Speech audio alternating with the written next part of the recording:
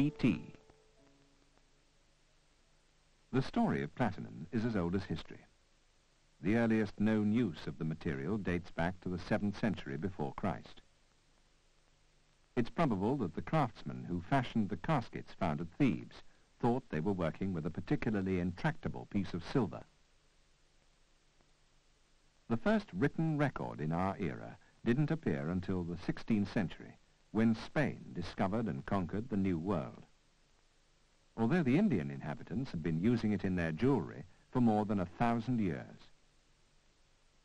The conquistadors came across a strange white material in the gold deposits of the Choco district of New Granada, now Colombia. In their ignorance, they called it platina, which means little silver, and that is how platinum got its name. With the development of chemistry in the middle of the 18th century, the new metal began to attract the attention of scientists. In 1751, the Swedish assayer, Schäfer, recognized platinum as a totally new element. And in 1803, the sister platinum group metals, palladium, rhodium, and iridium, were separated from crude platinum. It's a very dense metal, 5 times as heavy as aluminium. Chemically, it's extremely robust and stable. A noble metal, it resists attack from acid, unlike copper and other base metals which decompose readily. This realization led to one of the first industrial applications of platinum. It was used in place of fragile glass to line the vats in which sulfuric acid was manufactured.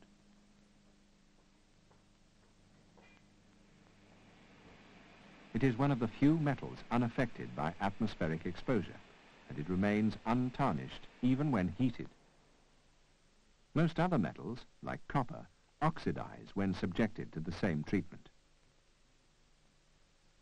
The practical value of its long-lasting stability was quickly recognized by the French scientist Jeannety, who, in 1795, selected platinum as the metal from which to make the standard kilogram weight. For the same reason, the standard meter length was also cast in platinum, and in 1834 it was adopted for the imperial standard measures in Great Britain.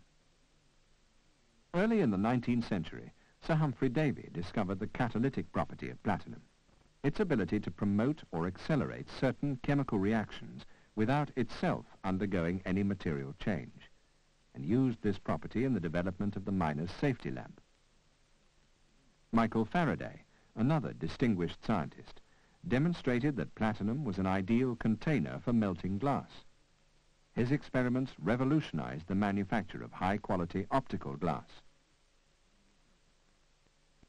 In its pure form, platinum was discovered to be malleable and easily worked, ideal for the manufacture of non-corrosive laboratory and medical equipment. Conveniently, in 1824, just as world demand for the metal started to grow, large deposits of platinum were discovered in the Ural Mountains of Russia. As well as satisfying most of the growing world demand, the Russian authorities used it as legal tender, producing exceptionally fine ruble coins, now priceless relics, rare even in museums and private collections.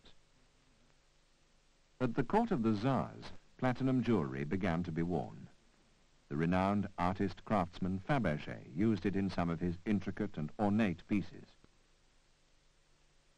Jewelry is a reflection of its time, both in style and in the materials used.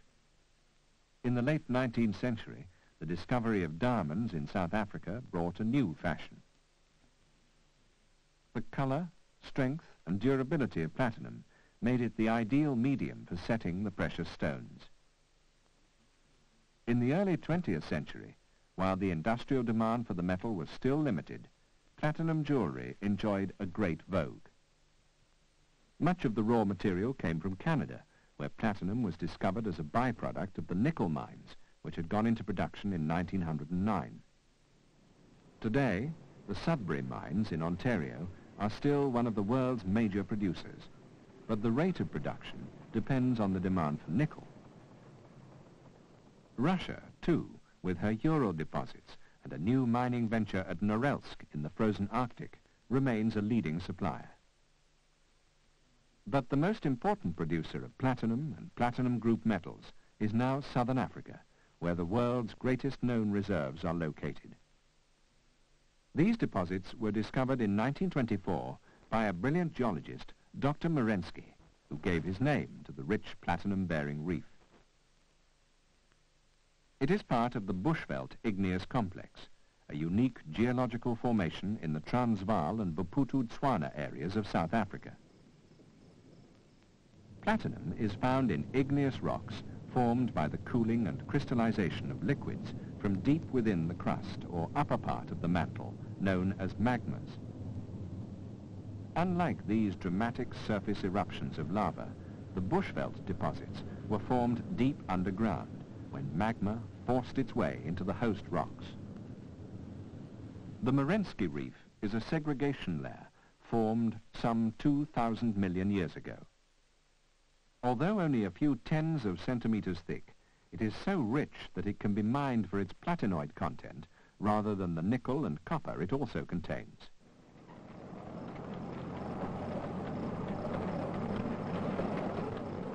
The mines in the Rustenburg area stretch along a line for about 80 kilometers. They account for more than 80% of the free world's newly mined platinum. The seam dips away from the surface at about 9 degrees, and mining starts 50 meters below ground, continuing to a depth of about 1,000 meters. The techniques used are similar to those employed in the nearby gold mines of Johannesburg.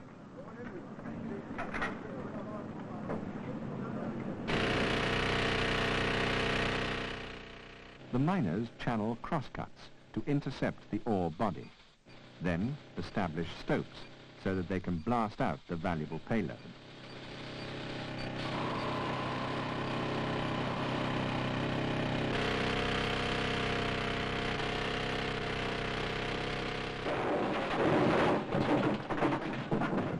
Once blasted, the rock is scraped mechanically into ore passes. Trains wind their way through a maze of tunnels, delivering the broken reef to the shaft so that it can be hauled up to the surface in a continuous, round-the-clock operation.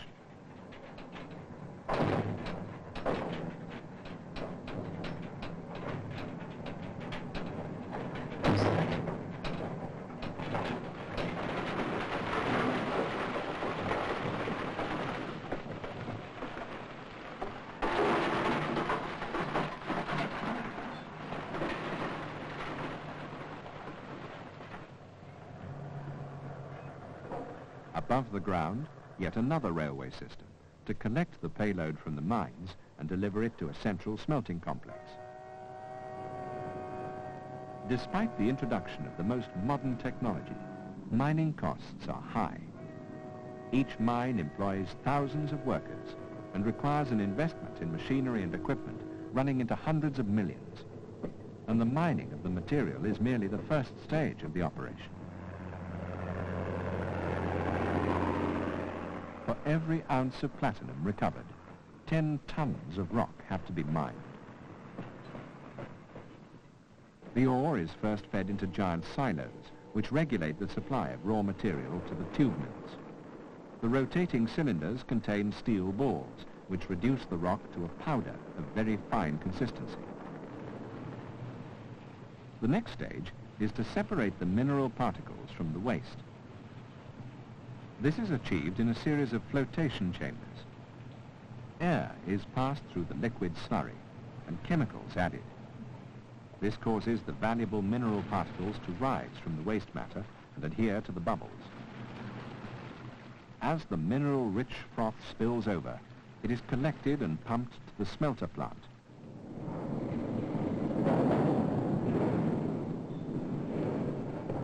After dewatering and drying, smelting takes place in electric furnaces.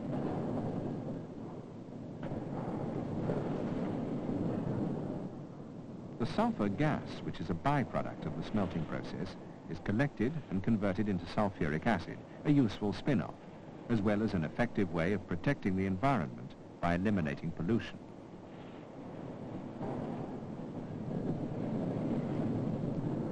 The molten matte from the smelter is transferred to a converter where any remaining impurities are burnt off.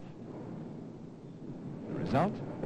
A cauldron containing a mixture of platinum group metals, nickel, copper, cobalt, gold and silver, ready for their final and extremely difficult separation. In this particular plant, the molten matte is poured into a high-pressure water jet, which granulates it for more convenient transportation to the refinery. Nickel, copper and cobalt are recovered by leaching before the material is subjected to the extremely complicated refining procedure, which involves about 150 different processes.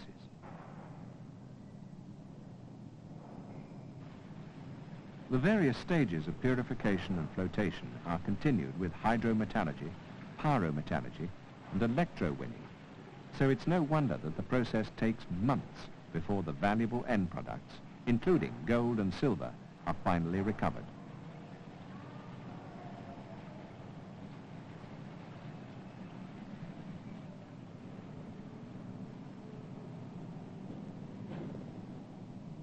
This is platinum salt, ready for the final process, conversion to the metallic form. The other salts recovered include rhodium, which will be turned into the brightest of all the metals and one of the most expensive. Iridium, the heaviest metal known to man. Ruthenium, after iridium, the hardest metal in the group. And palladium, the lightest, extremely ductile and highly sought after as a catalyst. This is palladium at an intermediate stage between salt and pure metal. A metallic sponge which is fed into a furnace so that it can be cast into ingots or granulated for sale to industrial users.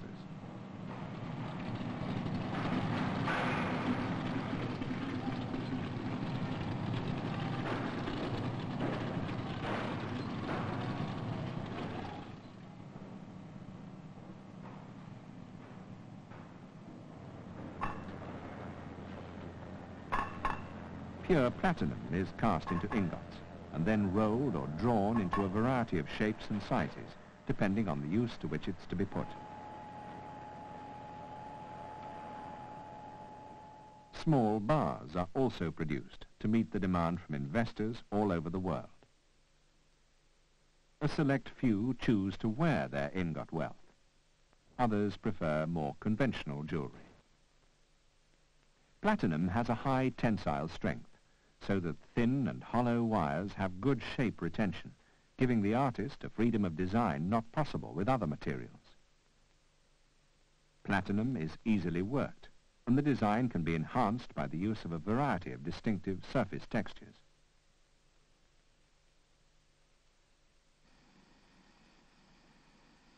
Platinum jewelry is 95% pure. The remaining 5% is made up of other metals which give it the particular properties demanded by the jeweler. Today, there's an assured and regular supply of newly mined material, so platinum jewelry enjoys a new popularity, particularly in Japan, and more recently in Europe and America.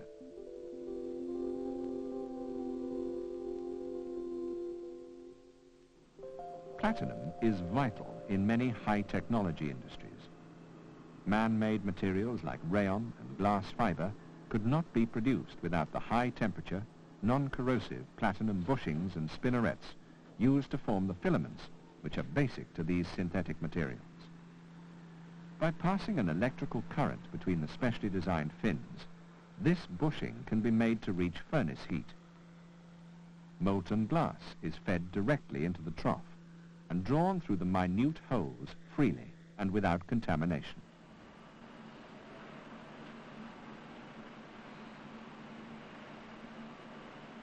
Man-made fibers have taken the place of more conventional materials in all sorts of roles, from such humdrum, everyday objects as the kitchen sink to the most sophisticated forms of transport.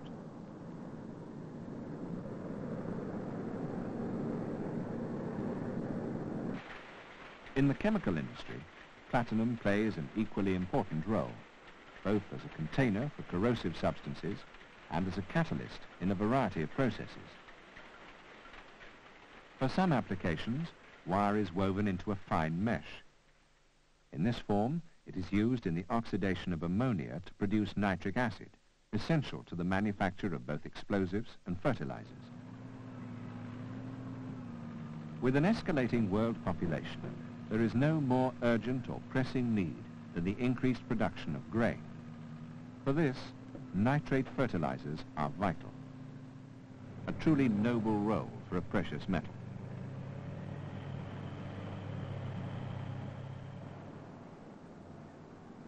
During the 1970s in the United States and in Japan, a new use for platinum as a catalyst was developed. Los Angeles and Tokyo are notorious for airborne smog and pollution, largely caused by motor car exhaust fumes. The only successful solution to the problem so far has been the catalytic converter, platinum and palladium alloy introduced into the exhaust system either in pellet form or as a honeycomb construction. Laboratory tests on all new models are carried out to ensure that all the dangerous gases, including carbon monoxide and methane, are converted to harmless carbon dioxide, nitrogen and water.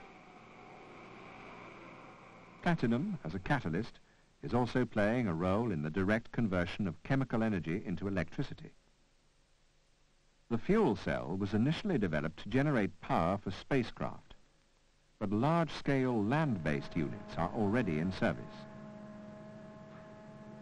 They use a platinum catalyst to promote the direct change of naphtha, a distillate of coal tar, into electricity.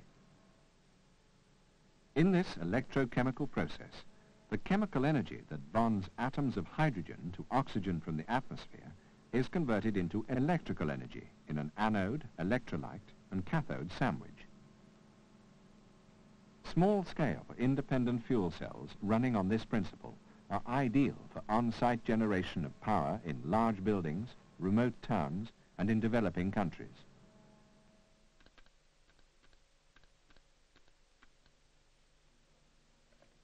In this electronic age, the platinum group metals are prized for their reliability and durability.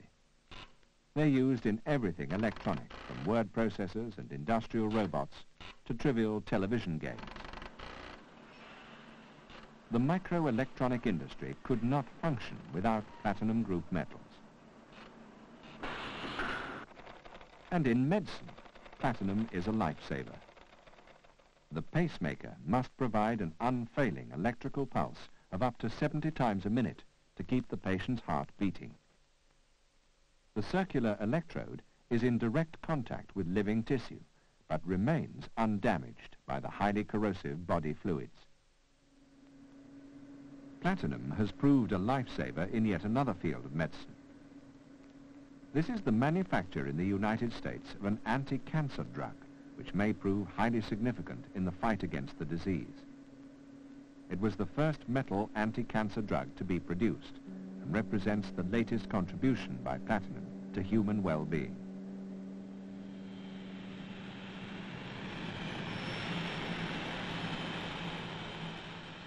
In aviation, safety and reliability are prime concerns, and only the best materials can even be considered. Vital parts of jet engines are coated with platinum alloys to protect them from heat and the corrosive effects of the fuel. Highly sophisticated navigation and avionics systems controlling today's giants of the air provide yet another example of a situation in which failure on the part of key components cannot be tolerated. Yet another area where only the best will do. And the best in this field, as in so many others, is that noble metal so long prized by the rich and discerning, platinum, the element PT.